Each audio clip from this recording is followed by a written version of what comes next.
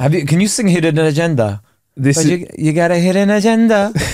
I'm not singing that. Oh, welcome to Ain't Got a Clue. Yes, welcome to Ain't Got a Clue. Marcus can't sing. I'm Kae Kurd. I'm Marcus Bronzy. Yeah, we got Patreon, you know, innit, Kay? Yeah, for the price of a coffee every week, you get an episode ad-free and early access, and you get an extra episode as well. And I can't lie, it's popping over there, you know. It is popping. It is popping over in the Patreon. There is over 20 hours of free content, not free content, 20 hours of, I always say free, but then like, but £3 nothing, man. Do you know what it is? You're paying for the delivery. Yeah. The product's free, you're just paying for the delivery. Bro, that's what it is. But you lot, okay, listen, yeah. You've signed up to Paramount Plus, and what have you watched since you signed up to it? Yeah. And what have you watched? Netflix is booting people off if they find out you're sharing your password, yeah?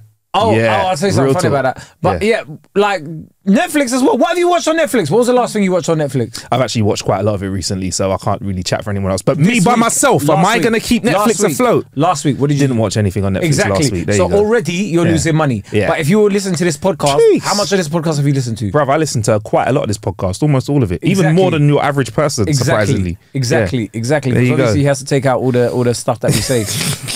that could potentially ruin our careers. However, that would make a great episode, you know. What, just bloopers for Christmas? Call it the cancel. Should we just the last episode we drop ever. Just press play, just put it up, upload it, and then leave the country. Yeah, I mean. Anyway, we've also had some people that are telling us that they're feeling it as well, not just us, right? Someone basically commented on our last one, like, well, on one of our videos, going, "Real comedians, man, no sugarcoating or hidden agenda. Yet you speak bare truth. Other people don't, and always manage to keep it chill. Big up, guys. This podcast is sick." And also, there's a smiley emoji, and a crown emoji. Wow. So big up you, Draft Kid. Shout out to you, I don't know if that's Kid. His actual government name, but I like that. We got a guest in the building. He's been waiting patiently. How's it going? CJ Beatz in the house. CJ Beatz from Wide Awake. The production. Well, I have to be wide awake right now. I mean, who records a podcast at 10 AM in the morning, guys? As Manga said, it's a violent time. But you know what? Like, it's you musicians work backwards. Though, yeah. You're leaving the club right now, usually, innit? You're leaving the after party after the after party. It's not my problem that you lot are on bad times. Like, well, Monday is my Sunday technically. That's like my day where I kind of just ease back. You could have said no, you know. Like, you didn't have to be here. But I wanted to be here, guys. I wanted to make the effort. So yeah, and you have made the effort. Coming in there looking fly, you know. CJ came in doing a Nike advert. I think you know, we've had Jordan came in with the, as he said, I'm dressed like a tramp chic. Mo came in smelling like money last week, and CJ's coming in looking like money too. Mo came in, and I just felt instantly poorer. I'm feeling like that right now, CJ. And apparently, this is what you wear to work out at the gym. It's like London Regent Street. Is that a Nike Town hoodie? This is actually a Gymshark jumper. Okay. And the rest of it is so Nike. what, Gymshark exclusive? I can't get that. I've never seen that before. That looks like a one and done. Gymshark logo there. My one's just normal Gymshark. My Gymshark's still on the shopping online. So this is like special attire. You know, you do X amount of workouts and you get like the exclusive stuff. I feel dressed like that going to your gym might have a bouncer on the door, something like that. Like someone, you know, when bouncers used to be like, "Can I check the footwear, please? Sorry, the heel of your shoe's too lean off. You can't come in." Can I just say, you see how do you choose footwear now? Me? Yeah. I choose footwear on the filter. Is it in my size? That's what I have to go for first. So I got big foot. Size 12. Yeah. So I'm like, is it in my size? That's what I have to go for first. Then I can begin the shopping. I'm not gonna lie to you, man. I look at shoes now and I'm like, is that comfortable? Yes. Word. I'm seeing so many of these nice trainers. Yeah. Also, can we actually be honest? Yeah. Most designer trainers look like shit. 100%. I agree with you. 99.9% of them do. Do yours look like trash? Yeah, I wasn't even looking at those. I did see, but they were quite like absurd. I think they were like Balenciaga. Oh yeah, but we don't talk about Balenciaga anymore. But yeah, and when we could talk about them, they had a pair of trainers. I think they are, and they were just like super audacious. And I was like, they are designer. I've sworn off wearing designer trainers, but these looked all right. I'm just gonna be honest. A lot of you are wearing these designer trainers, just because of the name, and you look like dickheads. 100%. And also, when did it become fashionable to dress like an undercover police officer? Because I'm seeing everyone in New Balance and Berghaus gilets and stuff, right? Like say you don't look like an undie. You look like an undie, bruv. Who wears New Balance trainers like Unironically. They might be. I've not worn New Balance. They might be going for that comfort thing, Kay. I'm gonna stand up for them a little bit. I'm with you. I am with you though. Well, just because you want a sponsorship, bro. I'm with you. I'm with you. But yeah, after size, it's comfort for me, bro. Yeah. If the shoe does not fit, I'm not wearing it. Yeah, I know I said comfort. I said comfort. Yeah. But I'm still backwards enough to want a Nike logo. You want the logo on the preps? I'm the same. I mean, I don't actually own any trainers outside of Nike. Really? Yeah, I'm a slave to Nike, bro. I don't know why. Have you ever put another brand of footwear, like sportswear, on your foot? I've forced myself to wear Adidas a few times, and then after a couple of wears, I'm like, I just don't feel right. It feels weird. You can't wear it with a lot as well. But I have no shares in Nike at all. I'm just one of my friends wears everything Nike, and then even on his workout videos, he puts a Nike logo on it, and I'm like, are you? Nope, not sponsored, nothing. Is it a fake it till you make it thing, or is he just doing it? Is he the equivalent of when kids used to get a night tick on the back of their head? That's the equivalent of what he's doing. Remember, kids used to get a trim and a night tick on the back of their head. Never let me get that. You know? Nah, I wasn't allowed that. I was allowed to get a night tick once. You got a night tick on your head. You got a night tick. You had a swoosh on your head. I did, and I thought I was the coolest kid. Where was it placed on your head? It was right at the back of my head. Maximum visibility. I thought I'm gonna take these glasses. I feel super pretentious. Oh yeah, for those that aren't watching YouTube, real quick, CJ's sunglasses are looking fantastic. Pop them on one just for a few more minutes as you tell this story. Let everyone see. Let everyone see that for yeah, man. Come on, bro. You pop them on, and we can describe them on you. Yeah, right then. Do you know? By the way, do you know my dad was like, "What's that? Who's that Iranian guy you're always in videos with?" And I was like, "Iranian." Is it? Is he become Iranian? Baba Jan, Barev. Wait, bruv. What's going on? Bruv, I was like, Iranian? Like what? Because I was thinking he was talking about my friend Saeed, like the personal trainer. Okay. And I was like, no, he's like, no, the one you're in mics with and stuff. I was like, Marcus. Yeah. He's half Nigerian. What's the other half though? Iranian? I have had Iranian before of all the races I've had. I've had Iranian and Brazilian. So I've been in places and I've done that. I thought you were going to say, so I've been in Iran. I've been in Iran, yeah. So yeah, I got the shades on now. Yeah, CJ, these are you're flashy, bro. These are fire, you know. You look like go on, roast mode. Go on, okay, roast mode. Go on. No, they look good on you. They look good on you. He's like, whatever, they look good on you still after the podcast. Yo, don't get them glasses, bro. Don't buy them. They work for CJ, but not for you. But anyway, CJ, you were telling us about your what were we talking about? Trainers. You've tried Adidas and they weren't quite for you. And now you're back on that. You're a slave to Nike. I'm a slave to Nike. I don't have any stocks or shares. Oh, that's it. Swoosh on your head. That was it. The Nike swoosh on your head. Yeah, Nike tick in the back of my head. I thought I was the coolest kid when I got it. And I got it. At what points did your parents stop caring about you? I think day one, straight out the womb into the world. So I went to this guy in Thornton Heath in South London, and it was in his bedroom because my friend was like, I know this sick barber. This is sounding even more and more mad. Where was the safeguarding? My friend took me to his barber. Hold on, you're a father, right? Yes. Yeah. Would you let your child go to a random barber in a guy's house? No. But this is. Would you let your child get a swoosh in the back? No, not right now.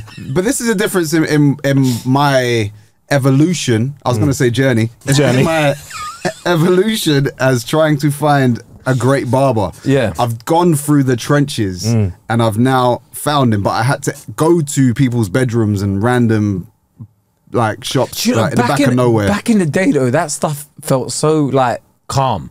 Yeah. Like this is normal, whatever. Now if you say that, like, yeah, I went into the back of someone's house like to get a haircut. Oh, it's ridiculous. People are like, was this in prison? Yeah, was it during the pandemic? I want to hear about this how this bedroom barber approached your trim. I mean, genuinely, I walked out of the bedroom. Sit on my bed, bro. Make yourself comfortable. He picks up the duvet and wraps it around his neck like the cape. No, sorry. When he comes in, he's shaking off the duvet. He's shaking the hair off. Some music's playing like, wait, let me set the mood a little. All right, it wasn't that seductive. What kind of trim did you want? Runs his house for his hair. You got kind of nice texture to your hair still, man. Yeah, no, I remember in Thornton Heath, from? Have you got Mauritius in you? Listen, there's nothing seductive about Would you like some? Sorry, CJ, come on, bro. The trim. No, but if you're saying you went to a man's bedroom for a trim, the jokes will fly in it. Yeah, but you guys have never had a trim in a bedroom before. No. Nah, blood. You guys never lived. Honestly, say only when I was giving myself my trim. So you have had a trim in the bedroom. Yeah, but there was no one putting their hand through my hair and that, bro. Anyway, nothing obscene was happening other than the haircut. I walked out thinking that was cool. Went to my friend's house straight away. Didn't even say anything because I kind of wanted to be that guy that you just noticed that, hey, you got a... He noticed it without me saying anything. He was like, it ticks backwards. What? I was like, nah, no way. And then he brought out a mirror and I went to his bathroom and then he had the mirror in the back way and I was like, yeah, the tick's backwards. Oh, how do you put a backwards tick in though? I don't know. Like surely it's harder to do a backwards night tick. The fat bit on the tick, the fat bit is on the right, yeah? On the swoosh. And the skinny bit is on the left. Am I right in thinking that? Well, let's look at it. Let's look at Kae's trainers. It is, yeah. Yeah. No, that's backwards, but that one will be... Oh, so the fat bit is on the left. Oh, so then I would have fucked it up as well. Yeah, so I'm looking at the tongue of your crepe. I would have fucked it right up. It's quite easy to do then, isn't it? Oh, shit. But then the bit where the barber shows you the back of your head with the mirror, It's in reverse, right? you would have looked at it and gone, oh yeah, that looks sick. Yeah. Right. Yeah. Was the rest of the trim good though? I also went for, do you remember Borders? Oh my gosh. You got to explain that though, because some people might not know what border is. Yeah, people used to put like a line like in... Bro, it looked like a fucking border on your head, innit? Like, what do you mean people don't know where it is, bro? Just fucking like, they just got the razor and they started the clippers and they started putting like a line around there, like as if a graphic designer went ham on your head. Yeah, kind of like if someone's doing up their yard. You did all the trends, innit? Well, that was the only. Did you do the eyebrow slit? I've never done the eyebrow slit. You did it. Yeah, of course. What, when you had man like Harvey, So Solid Crew doing that stuff, bro? I'm doing that, bro. Come on. My dad never let me have any of those things. He was just like my dad was just like, somebody's going to end up trying to sleep with you. That's the whole point, Dad. That's the whole point. No. You know, there was a no the way my dad was thinking. There was a kid at my school that used to have it all, but all faux stuff. So he'd color, so when he got home, his mum wouldn't know. So he'd color in the lines on his eyebrow when he got home to hope his mum didn't notice. He'd take off his magnetized earring because he had an earring with a big diamond on it. Everything about him was like he tried to look swaggy, but when he went home, he had to like friggin' cleanse that off. Do a makeup tutorial outside his house. So he was doing that, those drawn on hairlines and that way before it was. Would you do a drawn on hairline if you needed to? Nah, I've accepted that when it goes, it's gonna go. I've got a beard. I feel like beard's looking strong. A baldy with a beard. 100%. A baldy with a beard. Common. I think Trevor Nelson is the guy. Trevor Nelson's got nothing. Oh, we got some food that's coming in here. Yeah. Should we keep rolling or should we pause it for a sec? I think we should just be real. We needed to eat. We need to eat. We needed to eat, and we needed to get juiced up. Get juiced up. CJ needed to put the J in the CJ, which stands for juice. Yes, of course. Yeah. Cleanse juice. What if you hit the lick? What shop would you, if you had to make a sort of shop? What kind of shop would you open up? Anything I want, like any kind of, like, yeah, you know people, when people, I will answer your question, but you know when people make real good money and they just make up a shop that doesn't even fucking do anything.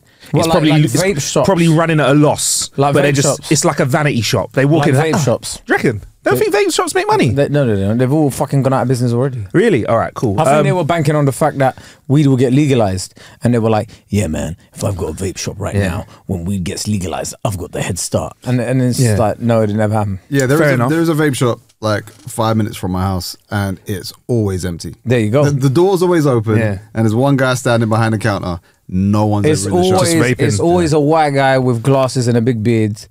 And like just vaping, yep. Just vaping, and he's just got. I swear to you, you're like if this was in another life, you'd be selling comic books. But it so happens that now you're just some fucking all right then. Well, smoke merchant. With that being said, and with what I said before, I'd probably have a trainer shop where the trainers start at size 11 upwards. That would be my vanity shop. So it'd be a Bigfoot shop. So I'd have, if you're size 10 or below, Bigfoot. Call it Bigfoots. Yeah. Bigfoots. That's what I call it. Not even big feet. Nah, Bigfoots. And it'd have like a play on like a Bigfoot somewhere in the logo or something. I'm freestyling. So for logo and that would be it. For Bigfoots only, it'd have all those American sizes. Like I know brothers. Would you have a TJ in there? Yeah, of course. I have CJ Beatz playing in there. Yeah, obviously, whenever you want. I'm a 9. How does that work?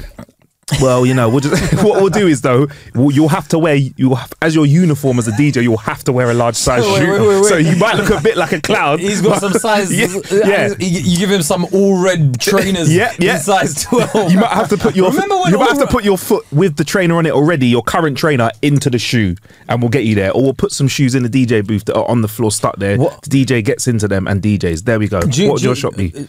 I don't know, but I always find it weird when like certain shops just have DJs in there for no reason. Like, have you ever been Gymbox? That gym. I haven't been, but I do know they have DJs. Yeah. I don't know if they still do, but they used to have like DJs in there, like just DJing, and you're like, bruv, like man's just trying to get a workout. Like you've got some guy in the corner. I see you there putting in some shifts there, bro. Inside. Do you know what I mean? Like, yo, lady on the squat rack, you've been on there for too long. Man, them on the bench press. Don't forget to wipe it down. I saw you leave you. What, my man? When you gonna do leg day? That's chest 2 days in a row. Like, hey, bruv, you been coming here for time. Why are you bigger? No, I feel like another exercise in the gym right now that you need to add to it is to avoid eye contact with tripods right now. Oh my days. days. The second you catch, that's like a workout in itself. Let me tell you, what CJ's making reference to is these videos of women in the gym filming themselves exercising, and then all of a sudden they go, this guy behind me is a fucking creep.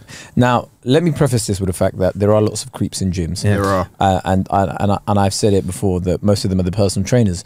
But fucking, if I see a camera in a gym, I'm changing my whole workout that day. If I came in specifically to do legs and someone's got a tripod facing that area, I'm fucking off and doing shoulders that day. I'm a little bit offended by that as well, because like at the gym, that's not where I'm looking my finest. Yeah, I'm making mad gym faces, noises. Ugh, you get me? Lifting weights. I don't want to be in the background of someone's video and someone catches you slipping. Do you know what I mean? I don't look like CJ in the gym. Yeah? Look at this brother. How CJ's all dressed up nicely and stuff in the gym. Bro, I take my clothes that were relegated from house clothes. Yes, bruv. Yeah. My tracksuit bottoms that were relegated from house clothes are my gym. Yes, 100%. You're like, oh, that t-shirt's fucked. Gym pile. That's what I'm at. Yeah. No, I've got a bag of clothes that is like super. I've worn these a gazillion times. I can now wear them to the gym. But I thought I'm going to come see you guys today and go to the gym. So I'll make a little bit more. When people see me going to the gym, they're just like, is everything okay? Yeah. That's the reaction I get. People look at me and go, whoa, is everything all right, bro? People go to me, are you going to the gym, yeah? Just to check, because if I'm not, they're like, boy. Well, I look like I'm going to the job center. Yeah. Well, it's like, you guys are special, because I don't even shower before I go to the gym, usually. So I've showered now for you guys. Oh, wow, thank you for that. So I put on some relatively decent gym wear, and I've showered for you. Privileged. What time do you usually go to the gym, though? It fluctuates. It depends on my schedule. I'd like to get it out of the way first thing in the morning, but I feel like if I can get it anytime before midday is great for me. Yeah. The evening workouts are like I don't know horrible. who the fuck works out in the evenings, bro. Horrible. It still boggles my mind, because I used to work a 9 to 5, many moons ago, right? And I would end up going to the gym after work, and I'm thinking about it now. How did I have the energy bonkers to go before or after a full day of work? I would be sometimes I'd be in the gym beforehand, and I'm like going to the gym with a protein shake in my hand. I'm like, man, I've just been to the gym, and that's the best part of going to the gym early. Telling people you went to the gym early.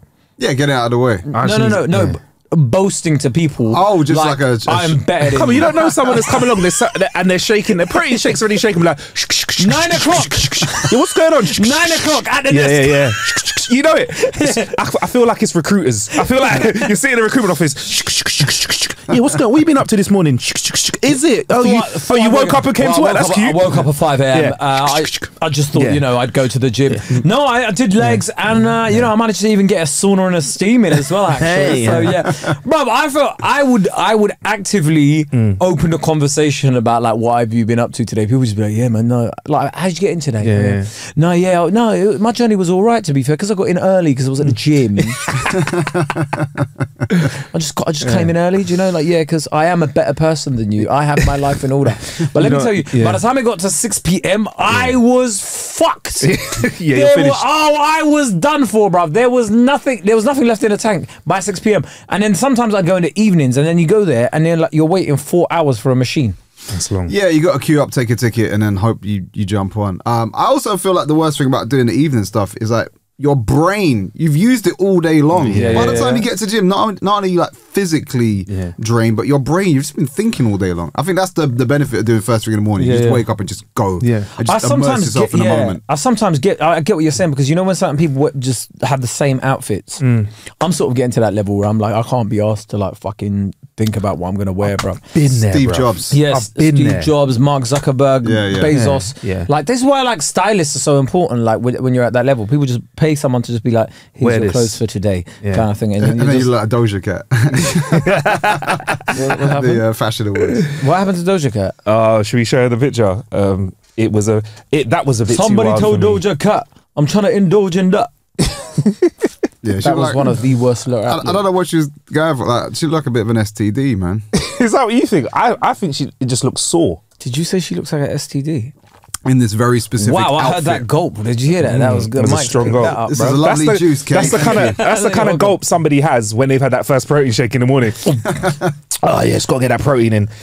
Yeah, she looked like she just looks she sore. was dressed in all red. Yeah, just looks sore, but they're like little like Swarovski crystals, like millions of them. See it? I ain't gonna lie to you. She's a very beautiful woman, man. Is it like that? Turn up on a date like that, you'd be like, yeah, I wouldn't mind, man. She's a beautiful woman. Sometimes he's like, boy, I could take some scratches. It's a little Swarovski crystal, bro. I told you that lyric was absolute dog shit, but now that I've seen her, I get it. You would love to indulge in that. Yeah. Somebody told Doja Cat, I'm trying to indulge in that. Although she has been doing this thing recently, and I've seen that a lot of other females do it.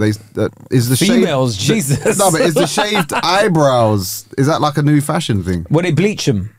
Bleach. Yeah, they're they not shaving bleach them. They bleach them.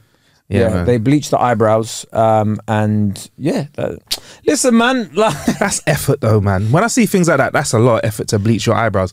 it is people in their 20s. Look, Yeah, people in their time. 20s love to experiment, right? That's why I always say you look your best in your 30s. In your 20s, you ain't putting no fucking night. I mean, sorry, 30s, you're not putting no night tick in the back of your head. Or maybe I am. But you right, imagine end of the episode, he turns around and we just see the right, the swoosh in the right. Let me just comb this back. Looks more like a pony logo. Remember that, bro? Oh man. No, but I genuinely think in your 20s, you just try some mad shit.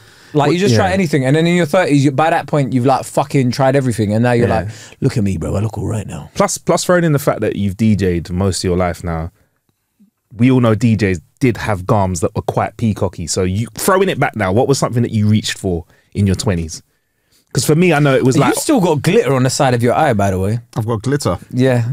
I think these are from your headphones, man. Who did you have in here before me? Doja Cat. Try. Good save. No, we have loads of people that are coming in for recording. Yeah? Don't worry, bro. Oh my gosh! You know what? What's the most indestructible substance that Glitter. they say? It is glitter. Glitter and cockroaches. If the nuclear bomb hits this place, right now, cockroaches with glitter on them will emerge. Glitter the swaggiest ones. Do you know how mad that is? Like, you'll be somewhere and someone's got glitter. Don't girls sometimes spray glitter on themselves? Yeah. Over the years, there was spray glitter. There was like glitter lipsticks. There was glitter thing, bro. Clubs are just covered in the shit in the next day. Bro, you hug someone and then now you've gone home to your missus. What's that glitter from? Fucking explain that shit, bro. He's a DJ, innit, It's man? either that or it's like the makeup where you've just got it from the hug. Yeah, man. Especially if you do side hugs. The side You hug. do a lot of side hugs, innit? You do all the hugs in the club. COVID what? Hey, would you DJ in gym box? Would I DJ in gym box? It's a bit of a weird environment, isn't it? I don't think I would like to DJ in a gym. Only because I like to work out in a gym. So if I'm in a gym, I'd rather my time be spent working out as opposed to... You could just play a long song and do some push-ups. Do you get me? Do a long song, do some pull-ups and come back, bruv. You used to DJ at Nighttown as well, didn't you? Yeah, I did, yeah. What's that like there? DJing there must be mad. Everyone's coming in, they don't give a fuck about you, really. I used to come in and chat to you. You get... A couple times. Yeah, you might have actually. Yeah. A lot of people spoke to me. Yeah. I'm trying to DJ. That was what's going through his head. Yeah, that's nice. I'm trying to I'm DJ, seeing bro. like, and he's like, 1 second. Alright, cool. There are times where you can't speak to DJs like without there being any issues. It's just like if you like midway through a verse, the DJ's not doing anything midway through a verse. If they look like they're trying to do something midway through a verse, they're just pretending. Like you know, you normally it's when the chorus hits. So if you want to strike a conversation you would with stop a DJ, halfway through and go 1 second. Like you'd say that to me, and then you just go back into it. You mix it and then go, alright, cool. trying to be polite. Yeah. No, nighttime was cool. I was trying to tell you to fuck off, but you weren't getting the social I can see the rage in his face as he recalls every single person that's gone up to him. Me and my friends are leaving soon. Can you play Beyonce or Rihanna, please? No, I don't even mind all of that. It was the people that reached over and just like touched the decks as you were DJing. Just because you're literally on the shop floor front. Like, there's no like. All the good DJs were at Nike Town, though.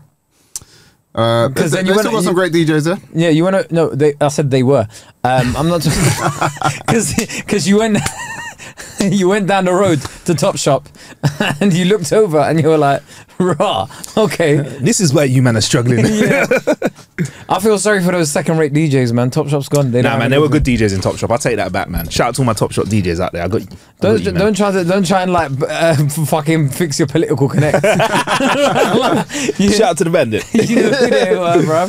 Nighttime has some great DJs, other than people touching the decks. Or you just get them influx of like, it'll be absolutely nothing for hours and then all of a sudden a group of people on holiday or, you know, friends just come in and then all of a sudden you play a song and it's like a party for like 10, 20 minutes and then they just disappear again. So it's just those moments you got to ride them out with. Because that was my only issue with DJing there. It's just, who am I really DJing to? No one. Because then you end up just getting into your own bag and playing the stuff that you want to play to. Like, it's just cool and it's fun, but I need someone to bounce. It's an exchange of energy and ideas. It feels like a really long warm-up set. Like, you know, like the early doors when a nightclub used to open, like, and you'd have to DJ to the first few people coming. I presume you started off doing that back in the day, though, innit? Yeah. Yeah, of course. But then that novelty wears off real quick because then you can say to yourself, "Oh, I never played this song out live," and then you play it once or twice, and you're like, "All right, cool. Give me someone to like." It's like doing stand up. Like, you can do it to yourself. If you want, you're not really gonna. I feel like I'm the funniest person sometimes, and then like you get humbled in front of an audience, bro. You're like, "Nah, this joke is funny, bro." You go into front of an audience, and like, "What were you thinking? What was going through your head when you were doing this?" It's so funny because you start like as you're saying it, and you can see like it's not going anywhere, and in your head you're going, "What made you think of that, bro?" So in your head, you're having an internal dialogue. So as you're telling the joke, you're like, "Toothpaste, am I right?" And have you seen that?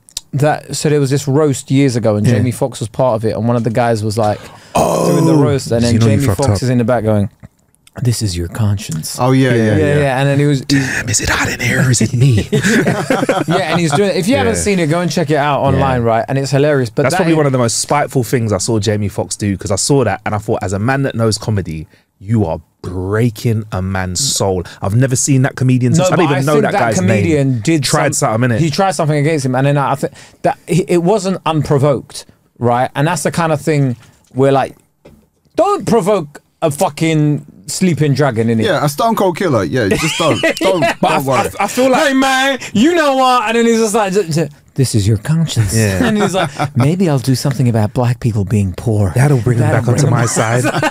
Yeah. Nah, man. And the whole crowd's going wild. Like, Jamie Foxx Jamie Foxx, like, we can talk about it another time, but he's someone where I look at him, I'm like, yeah, you're a dangerous brother, you know. He's dangerous. That was the equivalent of like someone cracking a joke like, "Oh, look at you, man, your t-shirt's a bit tight," and them going, "I fucked your mum." Like, I'm like, whoa, the overreaction was a bit tough from him. Jamie Foxx is what people think Will Smith is. Really? What do you mean?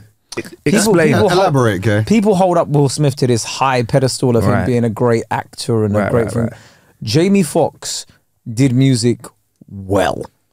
He was an incredible musician, right? He can sing. His songs aren't jokey songs. Like, if you put on a Will Smith track, apart from Summertime, you're not putting on anything else unironically. I quite like getting jiggy with it. I think that still but works. Still, it's a bit like getting jiggy with it. It's not like you're not playing. What's that other one? Is it Switch? Oh, Switch. You're not playing Switch in a club, are you? Well, I played that in a club. I can't lie. Let's play that in a club still. My point is, he's a much more respected musician. I get what you said. I think Jamie Foxx 100% is one of the people I am jealous of his level of talent. He has no business being able to sing, play the piano, be able to do voices. Like but that's what I'm saying. Comedy-wise, he's an actual accomplished stand-up comedian. It's not like he did Fresh Prince and someone wrote these lines for him. That's why I think it was dread that he destroyed that prayer, to go back to it, because I think he was a bit too. You're a bit too big for that. Like, maybe roast him a bit, like. But the way he honestly, if you need to stop the podcast, I know you like it, innit? Because you like vengeance, but I'm like, I don't know, man. I just like putting people in their place. Of course. Sometimes you just got to let people know, yeah. Brother, I'm the guy in it. Like, don't try it. It was almost a villain origin story. If someone comes up to you if another DJ, like a new DJ, tries to come up to you like, "What's your name?" and like acting like they don't know who you are, bruv, you're going to fucking tear down that set to make sure it's as hard as possible. Let me give CJ the analogy, right? So and we've known DJs that have done this before, when they know that you've got main set, right? So Kay and the people listening, when CJ comes on, or when a DJ after you's got main set, really kind of as etiquette, you back off the bangers, innit? Yeah, but we all know other DJs that have seen another guy coming in for main set and they've like played all the bangers, right? What? And to fuck with the other DJ. Now, you could overcome that, CJ, whatever, man. But that fucks with a lot of people. CJ would have like a remix of a Beethoven tune. Yeah, of course. Like, I got this, man. Yeah. I'll play my 1920 set. Of course. Listen, hey, we're gonna get old school. Sorry, CJ, bro. I've done it a bunch of times. Bro, he's banging it, bro. No, I've got a friend who comes to a lot of my gigs with me, and he points it out to me because I've kind of just gotten used to it, where the last 10, 20, 15, 25 minutes of someone's set, they will just like go through everything unnecessary. Like, no one wants to hear like Pop Smoke at 10 p.m. Nah. And yet these DJs Maybe are welcome like, to the party. With the chandeliers. And for me, I don't look at it more as a disservice to what I'm going to do. It's more of a disservice to the crowd. Like, you're burning all these songs super early at a time that doesn't make sense. Do you think music's trash now? Nah, it depends on. That's 100%. It depends on what pond you're Has fishing hip hop in. become your least favorite genre to play now?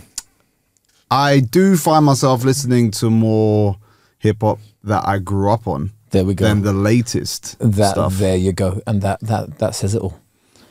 You produce music as well, though, don't you? I do. So what's well, going back to Will Smith, I'm not trying to say anything negative about him, because I need one song that I did with him to just do something so I can earn some money. Oh, you done a song with Will Smith? I will go on record now to say I've produced Will Smith's worst song ever. Have you? Yeah, 100%. Like, this is the clip. So you don't like Switch or Getting Jiggy with it? I like Getting Jiggy with it. But Switch is a bit your like favorite. Baby damn. When he starts getting deeper voice and that, bruv, allow it, man. Yeah. Marcus, what's your least favorite Will Smith song? We're going straight to the Wild Wild West. That was Cisco as well. God. That was a Cisco. Yeah, that's Wild West is probably the one where I'm like, the film could get Men them in Black was a great song. That was heavy. Yeah, okay, yeah. It was great. It's great. So take all of those songs. The name's West, Jim West, Desperado. Sorry, bro. So bad you know all the words to it. So yeah, I made a song that's way worse than all of those. Not consciously, if that makes sense. So when you were making it, you were like, "Yo, this is." Talk us through the process, bro. So it starts like this: making a song. Do you guys know Exo Man? Mm-hmm. Yes, he's like 8 foot tall. Got a great moustache. He's got a wonderful moustache. Yeah. Very well groomed. So we were in the studio with Exo Man, and this was at a time when Wide Awake, we were making like more real kind of big room, loud EDM music. It was quite abrasive and aggressive. All that stuff. Yeah. And so we made this song and we were like, oh, Exo, it'd be cool to put some vocals on here. He was like, I'm not too sure. Like, just try it. Listen. Man had to be. Yeah. He was reluctant to say the least. Is that the nice way an artist goes, bro, I don't like this beat?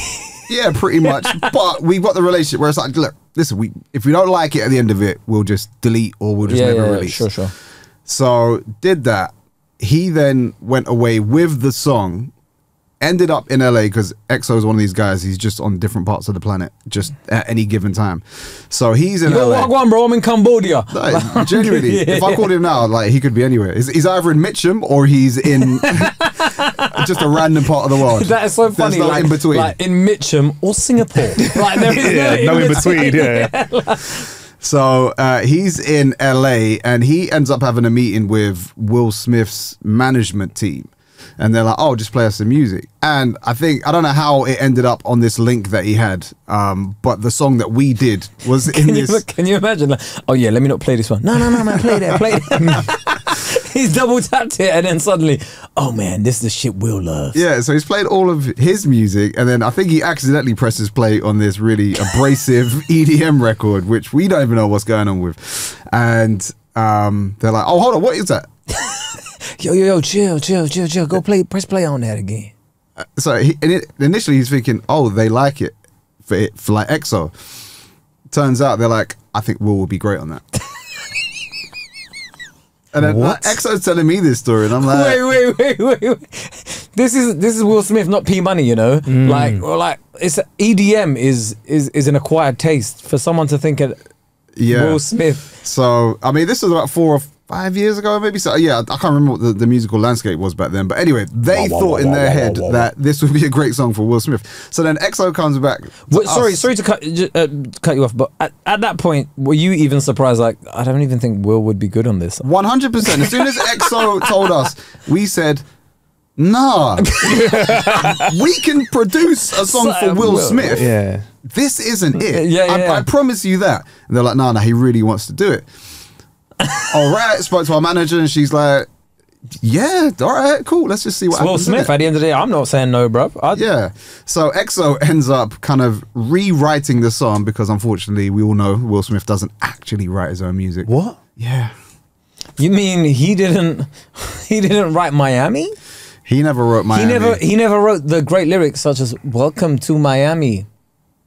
And the next bit. Yeah, that's it. Pretty close, yeah. Nas wrote Getting Jiggy With It. Nas officially says, right, I was in the studio, but I didn't. His line is, I was there and I heard a few ideas getting thrown around. I know what that means, bruv. No, but listen, and you know what? I rate that. I rate that. It is a Nas phrase. Getting jiggy with it. Yeah, because it was from the same era as Uchi Wally Wally. Of course. He was just making up sounds and then like going. But I rate Nas. I rate Nas for holding it, because I know a lot of other rappers nowadays would be like, yeah, I wrote that song, man. But Nas is like, yeah, I was in the studio and I heard the vibes, but you know, that was it, bruv. Didn't he write for Diddy as well at one point? Who, Nas? Yeah. I think everyone's written for Diddy, bro. Real talk. I think everyone's written for Diddy. I might write for Diddy next. Yeah. You could do. Don't worry if he writes rhymes. He writes tracks. He's making Afro beats now, so I'm sure you got some. I'm sure you got some vibes in there. Jesus. Burna Boy and Diddy. Watch it. Yeah. Written by Kae. Yeah. me asking Mark, now what's the Yoruba for gets bitches? What's this Ebo and Shio stuff they're talking about? So yeah, EXO ends up kind of rewriting this song for Will Smith, and yeah, Will Smith vocals it, contracts come in, it all gets signed off. Has this been released? It's out. It's been out for like 4 or 5 years.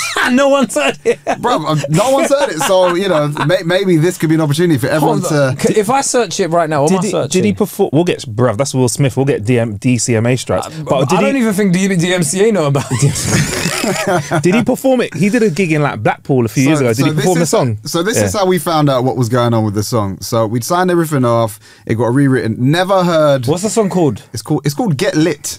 Get Lit. That's what it's called. Wow, you lot were ahead of the curve. Yeah. Wow, there we go. Get Lit. By Will Smith. Dance 2017. It's on the record label Westbrook. Yeah, that's his label, isn't it? That's his own independent. Right. The artwork, I mean, it's interesting to say the least. Oh my God. Wow. Okay, well, anybody wants to do that, go and search for Get Lit. There we go. So yeah, one day I wake up and my manager texts me like a link to Will Smith performing in Blackpool. Jesus, this gets more random. Bro, it's ridiculous. So, this was a random one-off. I've told you the story about when I saw Will Smith in Brixton, innit? No. Well, we'll get to that afterwards though, bro. But at this moment in time, Will Smith has just done a random gig in Blackpool, a one-off, nowhere else in the UK, has decided for him and Jazzy Jeff to go to Blackpool. Was he doing Strictly or something? I don't know what they were doing in Blackpool. They're on like their comeback tour, so apparently they were doing a few shows outside of North America. We gonna go to all the big places. So Will, you gonna go to London? Or you gonna go Manchester, Birmingham? No, the guy's going, we're going, because you know they don't go when go to the UK. They go, we're gonna go to Europe. Okay. We're gonna do all the big places. Paris, you know, maybe even Ireland or something like that, man. We gonna do Blackpool, and then we gonna go to some little suburb in France. Blackpool, you know. I like the sound of that Blackpool. There like black people there. I mean, no, Will. There is. He probably did it because he thought that the name was like indicative of, like, I mean, the kind of people that live there. It's like, no. Quite the opposite. Listen, in his defense, the footage from Blackpool actually did look quite lit. Okay. So the people did indeed get lit. They did get lit. Yeah. So yeah, she texted me. She's like, "Yo, is this the song that we did? Yeah." And listened to it, and I was like, "Yeah, that's the song we did." So here's just the unwritten Were you looking rule. for your PRS check at that point? I was waiting in anticipation, which £14.52. probably it's like $7 in total. I think That you've made from the it. royalties of like outside of the check for the initial, we're going to pay you for the production. Royalties has been like about $7 or $8 in total since then. That is what, because the people end up thinking, oh, I'm going to do music, man. I'm going to get with a big artist and I'm going to make millions. It's like, so that probably didn't even pay for the studio time. Yeah. But yeah, so the unwritten rule with regards to making dance music as a vocalist is just don't say anything on the drop. Like the songs are kind of structured in a way where they build up and then you get a drop and then it builds down again, back to the drop. So in those build ups and build downs, feel free to put as many lyrics as you want in those. In those drops, just let the instrumental breathe and let people, pump their fists or whatever they need to do. Will Smith raps throughout the whole song, over drop and over everything. And I was just like, this is why we could have made you an actual Will Smith song. This was not the song for you. But it's what I'm saying. Jamie Foxx wouldn't have done that. Jamie Foxx wouldn't have done that, no. Jamie Foxx would have been like, I get it. I get what's going on.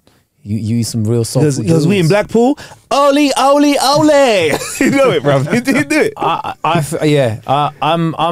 still. Though. I mean, I know you're not going to talk shit about Will Smith. I'm not here to talk shit about him. Have I not spoken enough shit about Will? He's made the worst song ever. And you're here to say, I will make you a better song. Do you reckon that fucked up your credibility for a bit? No. Listen, we never told people that was us. Nothing is ever going to phase my credibility, my friend. I had a knack tick in the back of my head backwards. Trust me. That's true. Now take the win, bruv. You made a tune for Will Smith. Big up, man. I rate that. I didn't know that, man. That's fucking sick. Who could say that? Did you actually meet him? No, we never met him. Oh, then that's just, made a song for Pitbull as well. He he redid Daneo's Party Hard, and that still hasn't seen the light of day. Really? Yeah. Fucking hell! Pitbull's on it, you know. He's fucking on it. He's on job. I saw a Pitbull song from like years ago when he was actually rapping, and I was like, wow, he's actually all right. But at some point, right, Pitbull made a conscious decision. He was sat at home and he was like, I'm going to put this suit on and I'm going to rap on dance music. 100%. Let's get paid. And I'm going to make as much money as possible for my family. Do you know, remember when Mango was saying fuck credibility? Yeah. He literally said fuck credibility. 100%. And went all the way left. And now he's never looked back. I salute him for that because he's paid right now. He is paid. Do you know right who else now, I like that? There's a couple people in that genre that fucking smash it. Him and Flow Rider. Destroyed it. You see Flow Rider? Flow Rider's videos are some of the happiest videos I've ever seen in my life, bro. There's one video, the guy is skydiving. In the video, gets onto a motorbike with bare lights on it, bruv. This motorbike has like glow sticks and stuff all over it, into a club, and then he's just having a hell of a time. My favourite Flow Rider video is the one where he's roller skating and he's wearing a shirt with tassels on it. What song was that is a See great what I video. told you, yeah? Flow Rider has amazing videos. When you talk about the happiness that exudes from Flow Rider videos, that is for me just the epitome a shirt with tassels on it, bro. That guy has gone, fuck it. Let's redefine masculinity. I don't give a fuck, bro. Yeah. I am living my. And you know what? You know when everyone's in an era where everyone's talking about hairlines, he was like, fuck it, shaved it all off. Here we go. The man does not care. He's amazing. Yeah, with regards to Pitbull and Flow Rider, those two are just prime examples of guys that just committed to it. Like Pitbull is committed to just the cheese. Yeah, no, because in Pitbull's earlier days, he was like a he was a real deal rapper. rapper. Yeah, but that's what I'm saying. Like, and then he thought to himself, do I want to wear baggy jeans and Air Force Ones my whole life, or do I want to make money? Listen, as a caveat to everything you're saying, I've got friends in Miami who know Pitbull personally, and he's still about. He's legitimately one of the coolest people on the planet. Oh, I and thought you were going to say he's a gunman. And no. If you go to Miami, you will see what as a quote unquote lack of credibility gets you in Miami. That guy runs it. Well, listen, money gets you everything. Like, if you've got enough money, people will forget some of the most corny shit you do. I'm taking the check. What? I love Drake, but I know Drake's a corny dude. Of course. And people, we allow it because we're like, yeah, whatever, man. He's going to come out with a banger next week, so. Yeah. Apparently, another album this year. No, not Drake yet. It will happen. It's coming. It will happen. Who do you really want to work with? Who do I really want to work with? Like, if you work with someone and you go, that's it, career isn't getting better than this. Will Smith. Tried that, Marcus. Hit rock bottom, bro. You had to rebuild after that. Who would I really like to work with? I've got a bunch of stuff sitting on the hard drive that I would like to get to gigs in Skepta at some point. Proper hip hop and grime and stuff. Here's a bit like the music that I've produced like everything, the full spectrum. It's mad, K. You know, like a couple of times I've needed some help, and CJ's been like, I'm like, have you got something that's like this? And he's like, sends me a tune. What, like this? I'm like, just like this. Thank you very much. I needed some audio of something. His bag is deep, you know, not just his record bag. I've had many a great night with CJ Beatz DJing. You remind me, actually, you saw me at Bump in Plan B in Brixton, South London, home of the Brave. That was one of my favorite eras in and then they changed that whole club into like a gentrified fucking. That's when I started seeing people called Bicep playing at that club, and I was like, the fuck is this guy, bro? Bicep, the fuck are you, bro? Yeah, I mean, Phonox is great. I've DJed there a bunch of times. Oh, is it? Yeah, but it's not the same energy as Plan B. I know you gotta say that. I know you gotta say Phonox is great to not fuck up your money, but it's not the same, bruv. It's not the same. Like once you know when you go to certain clubs that are just dirty, right, and everything about them is dirty and whatever, but the vibe is there. Yeah. Once you know when you're like in South London, I don't want to see nice tiles outside. Yeah, the toilet needs to smell a certain type of way. For me, the toilet needs 2 doors. The smoking area was the best part of that club. I never actually went out there. Actually, I wasn't smoking at that time. No, I don't smoke, but the smoking area was always the best because people were just chilling. Smoking area, sorry CJ, but smoking area used to be a vibe, you know. They used to call it schmurting, my friends. Smoking and flirting. People used to go out there for schmurt. I think some of the best conversations have been had in business deals have been done in the smoking area. 100%. In every place. I know people that have started to smoke just to have those conversations. How you mean, bruv? I used to go out there to fag and not light it, bruv. I used to go out there, hold it. Yeah. So what's going on? And then cut back inside. 100%. There's vibes out there, man. Yeah, there's smoking areas are some of the best places on earth. The thing I liked about Bump as well was just the Bump was the name of the club, by the way. It wasn't him trying to do drugs. I didn't realize what Bump meant until like later on. Actually, that's how unaware I was. But in terms of very innocent man, it gets unaware. I don't know when people are flirting. I don't know. But yeah, just you can look at Enter the Dance Floor, and you've just got all parts of society under one roof. Yeah. Like there were, you know, it's like a Kae Kurd gig. Yeah, you got quite a multifaceted audience. Yeah. But yeah, that was the kind of audience there as well, wasn't it? It was like that was their snapback era. We were wearing chinos. You know when you sort of like, I'm looking at this era going, oh yeah, they don't know how to dress. We were dressed in chinos and plimsolls, bruv. Yeah, bruv. I found a picture. Did you wear chinos? I never wore plimsolls. You wore chinos, though? Did I wear chinos? You wore chinos. You 100% wore chinos. I think I did wear chinos, actually. Okay, sorry, Mr. Badman. I was always stylish. No, listen, if I look back at some of my pictures from DJing early doors, like very questionable outfits. Did you wear like the colourful hats and the, like luminous colours and stuff? Yeah, colourful hats, like sleeveless hoodies. V-necks?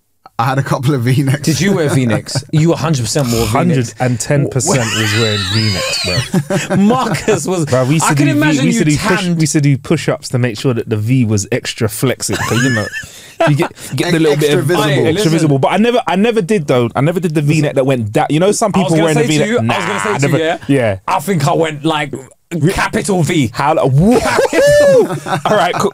How many centimeters away from the belly button did the V stop? I think there's a picture of me and my friend Jonathan when we went to Miami, bruv. My V is pretty much near the navel, bruv. I scoop necks, everything, bruv. So you could have got into your t-shirt by stepping into it and just lifted it over your shoulders instead. There was that era, yeah. Shit. That era, I was wearing some wild things that I look back on now and I'm like, do you know what? Fuck it, I still look good. Do you know what's mad though? Is you looked in the mirror and you were like, you know what? Yes. But I can imagine. Yes. I can imagine you wearing that. JLS gassed you, look. I didn't go the full way. I don't. Do you remember? I think there was like cardigans. There was like sleeveless cardigans and t-shirts and stuff like pink cardigans and t-shirts. Everyone I didn't go wore that far. cardigans. Cardigans were such like this old man thing became such a like. I think cardigans are back in now.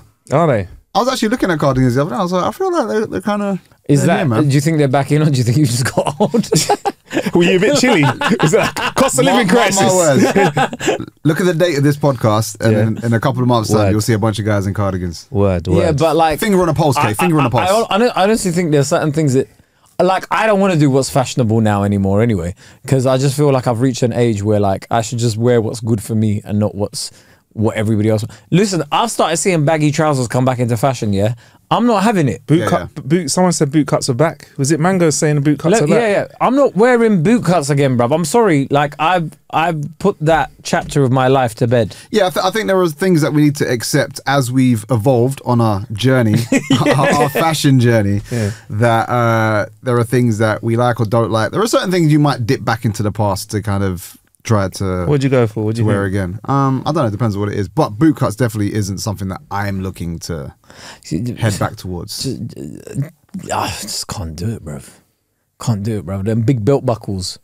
Do you remember the big belt buckles people used to have? With like your name on it and stuff like that. Fuck that. Like I used to have one with a massive eagle on it, bruv. Massive eagle on it, just looking like the thing. From River Island. And you put it on and you looked at it and you went, yes. And I had the one with a skull and crossbones on it. That was with fake Diamantes. Do you remember that? Saw it with the crystals. Do you remember that program, Dub Play Drama? Yeah. One of the guys in there was wearing the exact belt I had. I was like, oh my days, I'm famous, bro. I was like, so what, did you tuck your t-shirt in a little bit just above it to... Yeah, basically, I'd like. Wait, 1 second. You think he's gonna have all that belt buckle and the t-shirts over it? Nah, bruv. You gotta tuck that you in. Only tucked that bit of it in.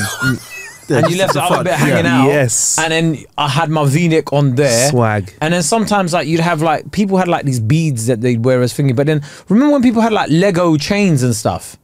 I don't remember. I remember beads. I don't remember Lego was Lego the guy for those, isn't he? Yeah, Lego chains, and then there was the one with the like writing, the electronic writing that would come on it as well. I remember the ones with the, like the hats and t-shirts and chains and stuff like that that had the little like programmable writing on it. Like CJ's got some nice shades on, but do you remember when Kanye West had everyone wearing those fucking shades? They weren't really shades. It was the lines in them. Yeah, with like white glasses, and it was just like these aren't. What are the purpose of these? Style, fashion. I feel like you had a pair of those, CJ. I don't. You did? Did you have a pair? I did not have a pair of those. Again, because I think over the years as well, I was always looking at kind of what Kay's saying, similar to now, when he looks at trainers, like the comfort, like the practicality of it. Certain things you look at over the years, like what's the practicality of that? Yeah. Honestly, I'm even getting to that stage now where, like, you know, when somebody has a wedding, I'm like, oh, for fuck's sake. Yeah, man. I've got to wear a suit. Yeah. Do you know what will ruin suits for me? Have you lot ever had 9-to-5s? Yeah. Yeah. Like where you had to wear a suit and tie and stuff? Yeah, man. That is what ruined suits for me. Really? Yeah, because I used to look at a suit as in like, oh my God, it's a nice outfit to dress up in. Once I had to wear suits for work every day, it just became a chore. So now when I see it, I immediately like associate it with work. Okay. Some PTSD. Yeah. Oh, bro. my nightmares are mad. You know? Do you know what I had as a nightmare the other day? That my dissertation was due. Oh shit. I get mad nightmares like that. My nightmares are all work related. Like I've got a deadline. Do you know what? I'm to go back to the suits thing. I'm kind of a big fan of suits because I went to my school uniform was not suit. I went to a very good school uniform. So when I first could put on a suit, the novelty didn't wear off like ever. So when I put on a suit, I like it. I feel like me being in a suit is probably the best looking I can be. However, I will say I went to a wedding in Athens this summer, and I was just like, how am I going to wear comfortable shoes when it's like it was a heat wave in Athens, innit? And it was outdoors and stuff. And for me, it's the shoe that makes the suit. Do you know what I mean? It has to be comfortable. Yeah, but you can get like smart looking trainers that would have probably been a bit more practical for.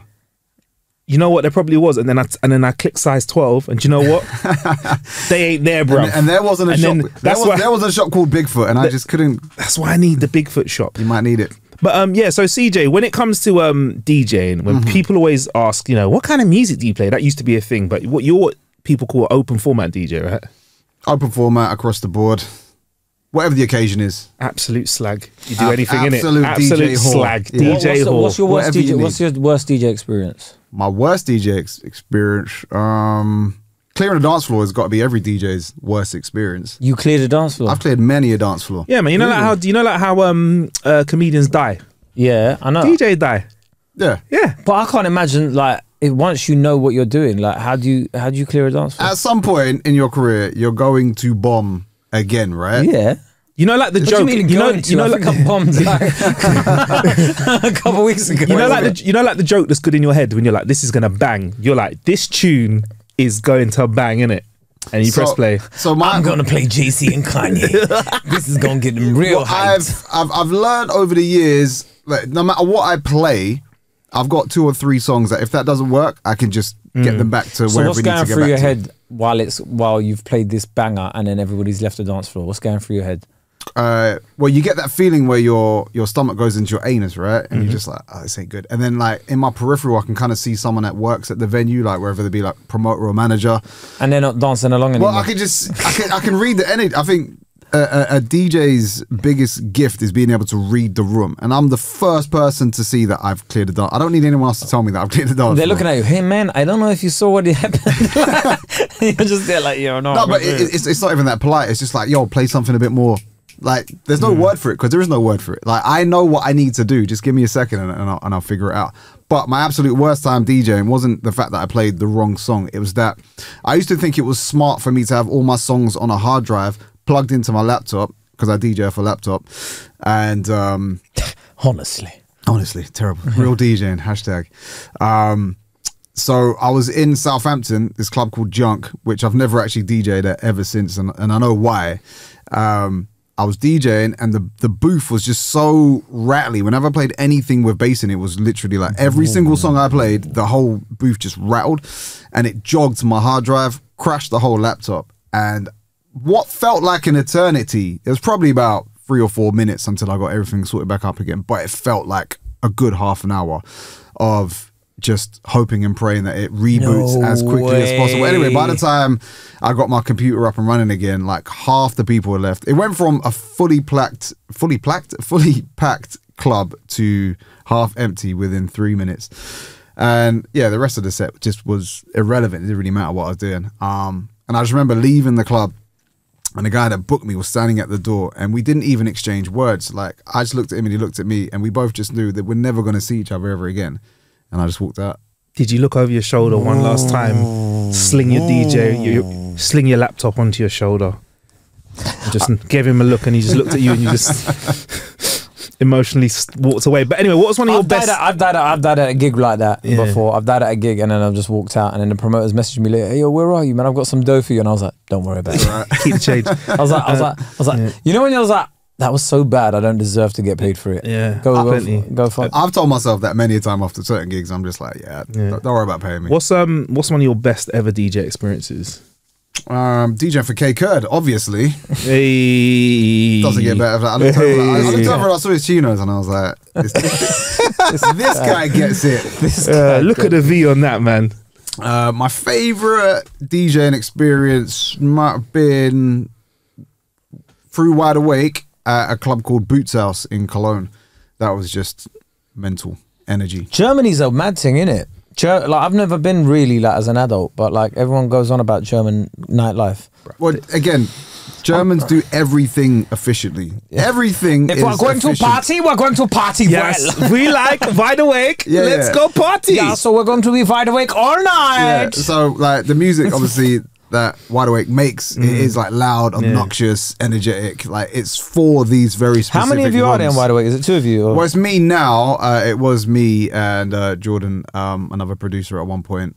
He's left. He's gone. On good terms, though, innit? On good terms. Yeah, we're cool. So you're just by yourself now? Just solo, man.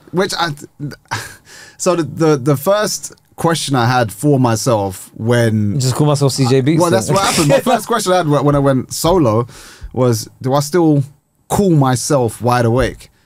I just felt it sounds weird. What's your name? Yeah, it Wide does. Awake. It just feels weird. It is weird. And I spoke to my manager and a few other people, and they were like, no, it's cool, man. Like, you've built up so much with this, it would be a shame to let it go. But I'm just like, I feel uncomfortable saying it. Yeah, if you don't feel comfortable, don't do it. Yeah. Oh, fuck it, though. Like, it's a name, innit? Yeah, loads of names are stupid. But loads no, of if you fucking go names are CJ dumb. Beatz from Wide Awake. That's what I refer to myself now. CJ from Wide Awake. I don't even like CJ Beatz anymore. I just like CJ. Really? Yeah. CJ Beatz in the mix. You don't like the Beats bit? Here's the thing. I used to... Because it's Beats with a Z as well, innit? Yeah, so cool. So cool like that. So cool. You thought your belt buckle was cool? My Z in my name is Beats. the You got to coolest. say the Z as well. Beats. Yeah. Beats. Beats. It's what I don't have any regrets in life really, apart from Apart from your name. apart from my name. And I remember, so I used to DJ for Bashi, who is now a thespian And an incredible actor. Yeah. What was the last thing he was in? He's been in a few things. 24 was notable. The Night Of was a notable one. He was in Black Mirror. Yeah. Is Black Mirror, Top Boy. Bashi's best acting for me though has got to be in that song Ransom with him and Scorcher. And Wretch. What a video! And Wretch is in there. Yeah, when they've got when he's phoning up Wretch and Scorcher's phoning up Wretch like, I want the 20 bags or whatever, and he's all like, I've only got 10, man. Incredible acting, and do you know what? Do you know what the funniest thing about that was? It said part 2 coming soon. Oh, now I'm waiting for part 2. You know, when is part 2 coming from Ransom? Do you know what? I might tweet him actually later and be like, ask him where is it? Yeah. Where's part 2 to this shit, bro? Eddie Caddy was in there as well. What, in that video? I think Eddie Caddy and Kevin J were like the police officers at the end or some shit. Was it that video? I don't know. Anyway. Were they in that video? I can't remember. It was a long time ago. Yeah, anyway, we shot that in Elephant Castle. I can't remember where they were. Were you in there? Well, I wasn't in that video. I was BTS in that video. Okay. I was with Wretch when he was making the phone calls from his flat. Oh, I see. Yeah. Right, you've been about. I've been about. Do you A&R and stuff as well back in I've dabbled. I've done a few bits and bobs. A&R doesn't really exist anymore though, innit? Nice. What A&R is now, like for those that don't know, like it's like, was it artist and repertoire? Artist and repertoire, but now an A&R is fully fledged, just a data analyst. They look at the analytics. Someone just goes, how many views do you have on YouTube? Sign him. We can sign you. No, but he's a bit racist. Hey, don't worry about that, bruv. We'll just do that anyway. That's like that NFT artist that got signed in it, and they were like, or like digital artists. They got signed and they were shotting mad NFTs, and then they found out that they put some fucked up stuff online. The other day I did a gig here. You know, we were talking about ChatGPT. Yeah. I did a benefit for Ukraine, and Adam Buxton, you know Adam Buxton? Yeah, man. He's got a massive podcast. It's a little bit bigger than this. A little bit bigger than this, but don't worry about it. He basically done like a lot of his he was hosting a gig, but a lot of the stuff he was doing was about ChatGPT. Like he'd put our names through ChatGPT and all of that sort of stuff, right? And it'd come up with some, like it'd come up for jokes for it, right? But like I was getting scared there because I was like, this is going to be about 5 to 10 years before ChatGPT starts telling jokes for us, right? And the other day I saw, did you see the thing I sent you? What the AI stuff, bruv? Have you heard about ChatGPT? No. So ChatGPT is this piece of AI. What's going on? We should continue this conversation over on the Patreon, bro. Okay, we're out of time for this one, but yeah. Oh, before we go Patreon, let me just finish the Bashi thing. Yes, please. Just to make it make sense. And we'll get into ChatGPT. So years ago, Bashi was like, "Bro, you should just use your real name as your DJ name." Yeah. And I was like, "What? Charles Joseph?" Nah, is that your name? That's my name. Wow. Yeah, Charles Michael Joseph. And I was just so dead against it. But now I'm at this stage in my career, and I'm like, I should just sit with Charles Joseph. Or just Charles. I could have been like Dave. I think Dave is the sickest name. And I could have just been Charles. I can't believe that wasn't taken already. Like, you know, when you sign up for an DJ app and Dave was like there, I'm so surprised. But Dave was smart, isn't it? Yeah. Dave, mate. Do you know what the funniest thing is? His name's probably not even Dave. That would be the greatest twist ever. That would be the greatest twist His ever. name's probably not even Dave, brother. That is mad. How many black guys do you know called Dave? None at all. One. There you go. One. Anyway, subscribe to the YouTube. Yes. Follow Wide Awake. Yes. And CJ. Actually, do you want us to follow Wide Awake and CJ? Should we put those in the link? CJ. Is there a way of combining the followers? That would be a great idea. That was my first question. Again, coming off the back of everything that was happening, I was like, right, I would love to just combine it all under one roof. But then you've got like Spotify profile and Apple Music profile, and it was just too much, and I don't know how to personally do that, and no one around me knew how to do it either. So that's where we are right now. Okay. And one day maybe. Well, Charles Joseph, thank you for joining us. Thank you very much, guys. Thank you for joining us. We'll see you on the Patreon. Yeah, man. If you fancy having a bonus episode every time we drop one on our free timeline, hit the link in the show description, sign up to the Patreon. It's bumping over there, and we've got hours and over 20 hours of content over there for you to enjoy, and it's growing every single week. Plus we've got some other little bits in the can ready to pop up when we hit certain targets. It's a buzz over there. Anyway, I've been Marcus Bronzy, you've been Kae Kurd, and you've been Charles Michael Joseph. I've been Charles Michael Joseph. Peace.